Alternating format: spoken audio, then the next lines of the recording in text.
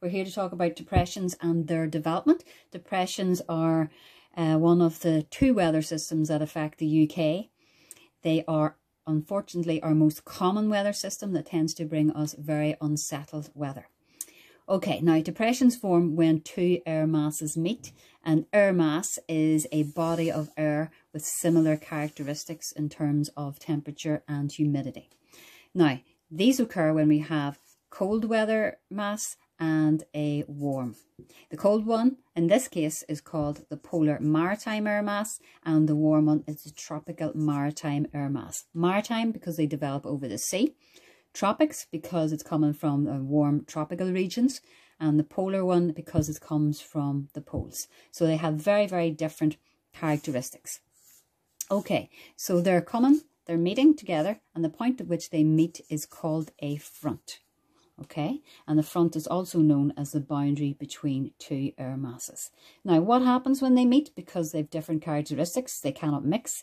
So the warm air mass tends to start to push into the cold air mass, and it forms what we call a little dent or a little wave into the cold air. So here we have the warm and here we have the cold.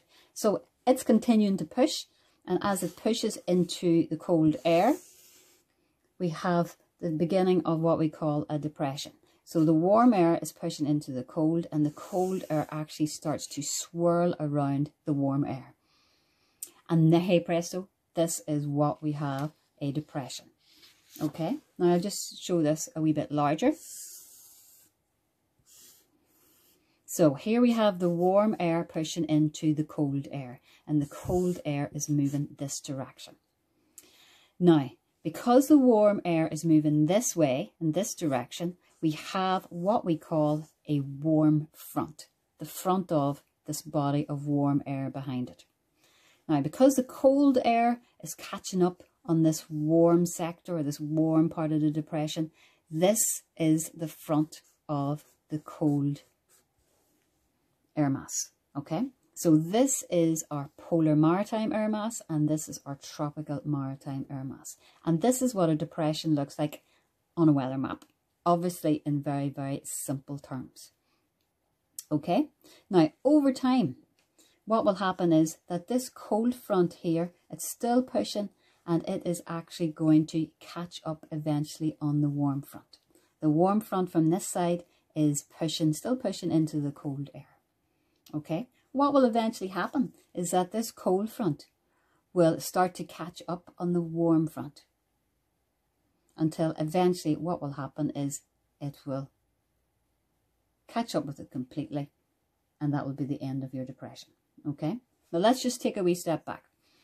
We know this air is all cold because this is part of the polar maritime air mass. This part here is warm because it is part of the tropical maritime air mass. So we have two different types of air in a depression. We have cold air and we have warm air. We have two fronts. We have the warm front, which is the front of the warm air, and we have the cold front, which is the front of the cold air mass. Okay, now what happens at fronts? Well, if we look at this one, when warm air meets cold air, what's going to happen? As we know, warm air rises. So this warm air will rise, and as air rises, it cools, condensation occurs, we have clouds, and then we have rain. So we tend to have a body of rain at the warm front. On the other side of this warm part, or this warm sector as we call it, we have the cold front. And the cold front, cold air actually sinks. And because it's sinking, it's actually undercutting the back end, so to speak, of this warm sector, and it's forcing the warm air to rise. And once again, when air rises, it cools, condenses, we have clouds, and therefore we have rain. So this is part of the reason why we have very wet conditions in a depression, because we have the warm front where warm meets the cold air. So the warm air is forced to rise, we have clouds, and we have rain.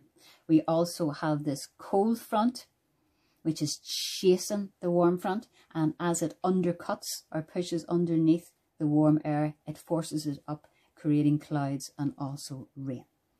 Okay, now, very often on an exam, you will have to look at a cross section of a depression. Okay, so let's just have a look at this. Here we have the warm front. Here we have the cold front. So if you imagine that this is a plan view looking down at a depression from above, or a bird's eye view as it's often called, this is looking at it from the ground. Okay, so somebody standing at the ground over here. So warm front, cold front, cold front. So in between the two fronts, we know that we have this warm tropical maritime air. Okay, before the cold front, this is part of this cold sector. So we have cold air, also known as the polar maritime air. On the other side of this cold front, we also have cold air, which also is the polar maritime cold air. Okay, so as we said before, with depressions and as they develop, this front is moving a lot faster than this front. So this one is going to start to catch up with this one.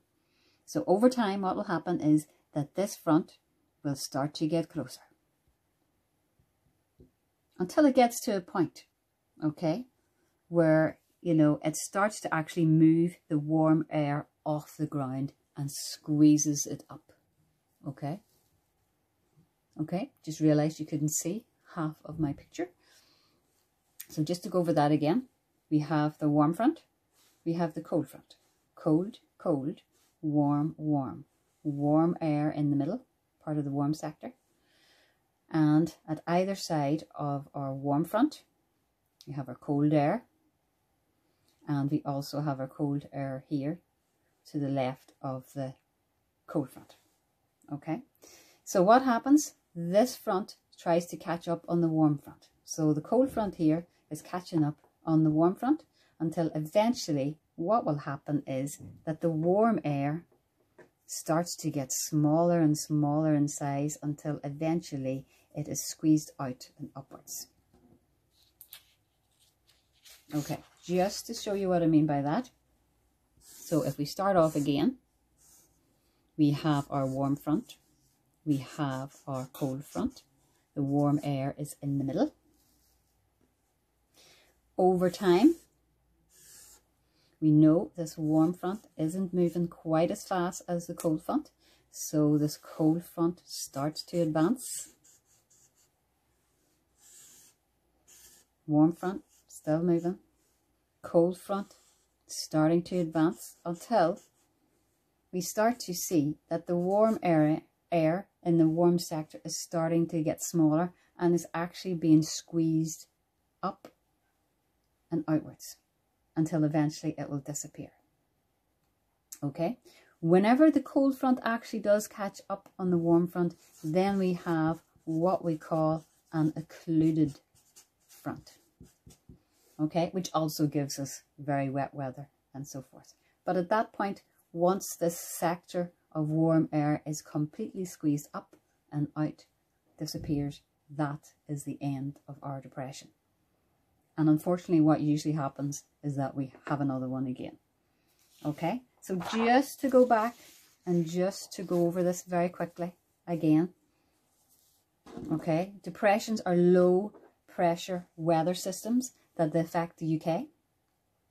They develop when we have two different air masses that meet.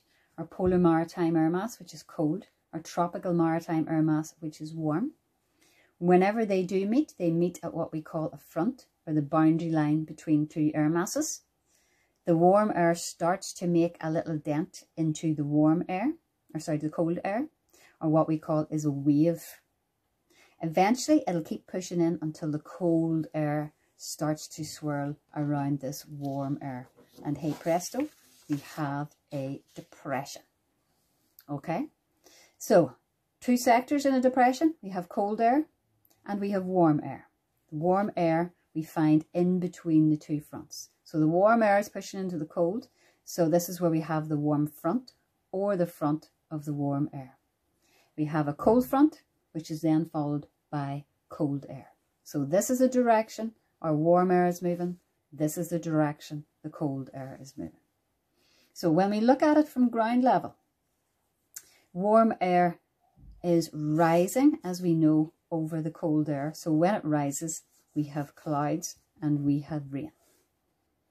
On the other side, the cold front is sinking underneath the warm air and it is squashing us upwards. So as it moves up, you have clouds and we have rain. So this is why we have different periods of rain at our warm front and at our cold front. Warm front is usually a long period of steady rain. Cold front is a short torrential downpour. Okay, so as we know, our cold front, it moves faster than our warm front. So it's always advancing. And as it's moving, it's starting to squeeze the warm air. So here it started to move here. And the warm air is continuing to be squeezed upwards and outwards. Until eventually it completely catch up on the cold front and the warm air will disappear. And whenever the cold front catches up on the warm front, that is when we have what we call an occlusion or an occluded front.